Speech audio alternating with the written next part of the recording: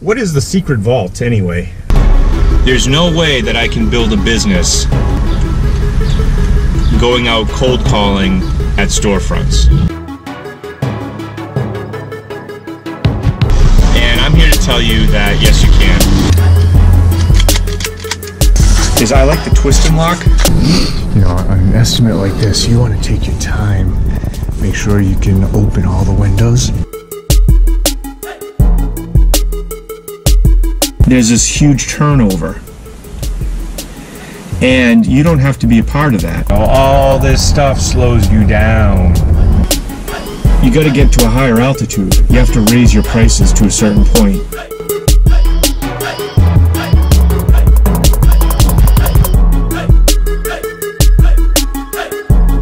My brain.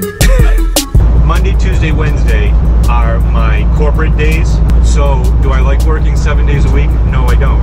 But you see how that's nice and even? It almost looks like a vinyl record.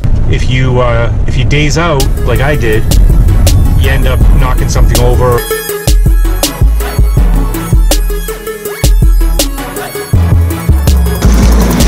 And all the manufacturers make belts this way. Okay. Now that middle starts to fill in. So this is going to be like your baby.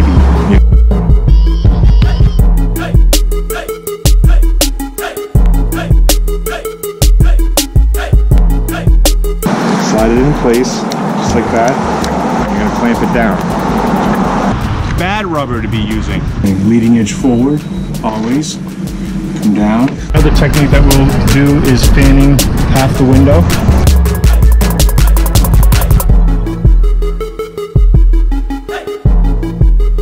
If I got here about an hour later, it would have been impossible for me to do these traditional.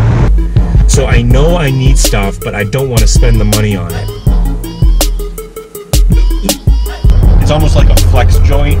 You know, it allows for shifting and moving. I think this is one of the best solutions that I've come up with. I'm not talking about outer space. I'm not talking about aliens. Anxiety leads into depression. I mean, you want to arrange things so that the stuff that you're accessing the most is on the perimeter.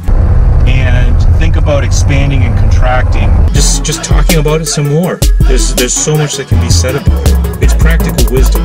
That's what I want to share.